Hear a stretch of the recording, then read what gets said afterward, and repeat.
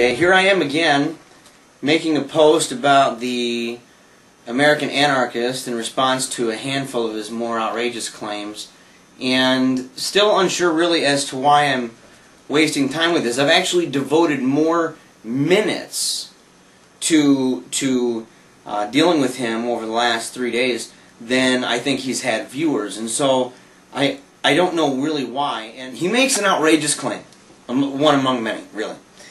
And it is this: he says that if you support the state and you don't repent, then you're going to go to hell. Now, first and foremost, he's making a very gross logical fallacy here, and that's one of equivocation. He's equivocating throughout his entire video the idea of statism and the notion that the state has a legitimate function in society. Okay? So he's equivocating the two. He's saying, oh, if you believe that the state has a legitimate function in society, therefore you must be a statist and you're worshiping the state. Well, that's just the grossest of straw men, and shows that he hasn't even taken even a 101 course in logic or in biblical hermeneutics or anything of that nature. And so I don't know where he gets off on the idea, other than he's working off of this presupposition of anarchism. He really is. His religion is not Christianity. His religion is anarchism. And this shines forth when he talks about how an atheist, someone who denies God, rejects Him, rejects Jesus Christ, but he's an anarchist, that person would have greater hope of entering heaven than someone who may be, let's say, a devout Christian, but otherwise believes that there is a such thing as a legitimate authority for the state. That person has less of a chance of going to heaven than the anarchist who happens to be a raging atheist. I mean, that's just the guy's off his rocker. The thing is, it has absolutely no biblical support at all, none. And he keeps saying over and over that, well, I've got support from Jesus. Jesus was an anarchist. What are you talking about? Jesus was an anarchist. What are you talking about? He condemned certain individuals, okay, who were leaders of a religious sect. But what did he tell his apostles to do? Did he tell them, hey, just get rid of organized religion completely? Is that what he said? No. No. He said, listen to what they say, because they sit in the seat of Moses. Now, what's the seat of Moses, Scott? What's the seat of Moses? Do you even have a clue? I don't think you do. Okay? It's religious authority. These people have legitimate religious authority, so they had to at least listen. Don't do as they do, the hypocritical things they do, but don't deny their legitimate authority. You, on the other hand, want to say that Jesus denied their legitimate authority. Now, the other point is this: if Jesus didn't believe in legitimate authority, why in the world would he even reference the notion of keys to the kingdom? Even if you don't want to believe the Catholic and historical understanding of that doctrine, even if you don't want to believe that, and you want to go ahead and believe some heresy, whatever you want to believe pertaining to keys and binding and loosing and everything else, if you even had the slightest clue as to what the keys were, or binding and loosing was, you would know that he wasn't saying that there was no such thing as organized religion, and that we shouldn't have organized religion at all. You wouldn't even say that. Heaven forbid. What about Jesus, right? Let's get back to Jesus. Jesus sits here.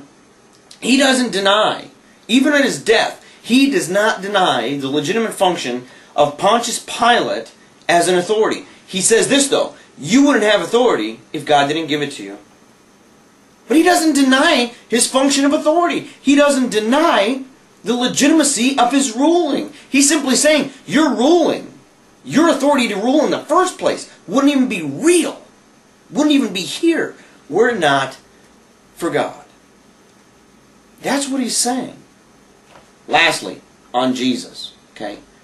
Jesus says, once again, now I mentioned this before, of course you never deal with it because you simply can't, this anarchist concept, if you have a problem with your brother, go to him and deal with that. And then if you if the person still doesn't hear you, then you can go ahead and bring 2 or 3 people. If the person still doesn't hear you, bring him to what?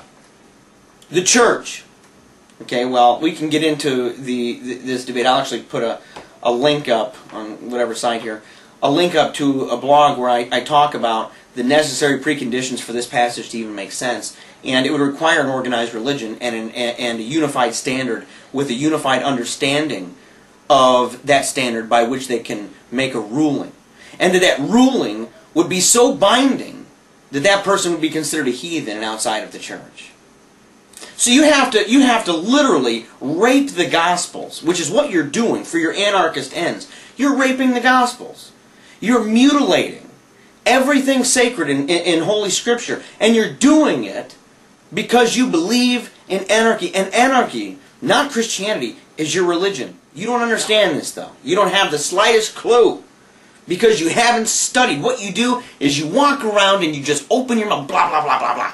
And you never think for a second as to whether or not, if anything you're saying is even legitimate. Well, of course it is, because you said it.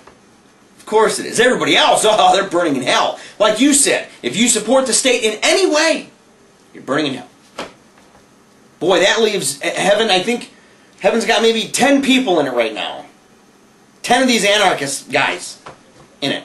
Everybody else is burning in hell. This is interesting. This is interesting. You say that if you believe in the state, you're breaking the 10 Commandments. That's what you say. You say that you're breaking the first commandment because you have another God. That's only if you're a statist and you worship the state, not if you recognize the legitimate function of the state. Remember, in the Old Testament itself, in the Old Testament, you have rules in the law of God, that the New Testament and Christ recognizes as the law of God. The law of God itself has rules pertaining to the function of the state. Why don't you pick up a book on Christian economic theory? You're a Protestant, you can pick up a Protestant one, I don't care. Go pick up something by Gary North. I'd rather have you believe stuff like Gary North than be some ridiculous anarchist. I really would. At least concerning economic matters and everything else. But he goes and he looks at the Old Testament and says, well, this is what the Old Testament says about economics. And he would side with you on the concept of free trade. Actually, he's on Lou Rockwell. He's one of the contributors. Look him up. Gary North. He writes books on Christian economics. You've got David Chilton. You've got those other ones. On the Catholic side, you've got plenty of authors on that side. The thing is, each and every one of them talk about the legitimate function of the state. They go back to the Old Testament. You find the legitimate function of a king. You have the concept of the hierarchy of the church.